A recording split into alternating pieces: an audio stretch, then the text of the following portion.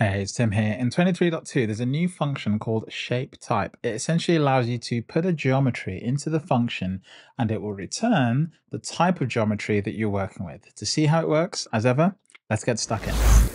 Okay, so here we are. I've actually already calculated the length of some water bodies in a previous video.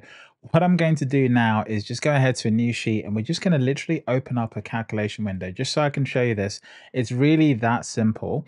What we need to do is to just highlight the geometry, open up our calculation sort of side panel, and we'll go ahead and type in shape type. And you'll see here that it basically needs a spatial object. And if you double click it, it goes ahead and wraps that up. We'll say this is a shape type.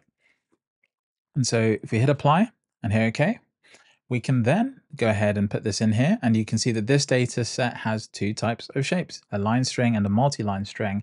And if we go ahead and get the water body names and put that in front, then they'll actually tell us which of these water bodies is a multi-line string versus a single line string. So there you go. That's that's pretty much the feature in a nutshell.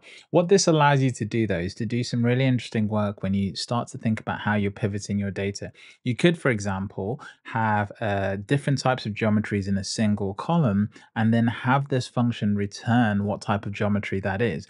And then you could also use that, for example, to filter and work with shapes and polygons and geometries, however you want. So if I go ahead and put this shape type in here, you can see that I'm actually able to filter based on that function. So you can start to do some pretty interesting things depending on what your data set wants you to do. So there you go. That's pretty much it.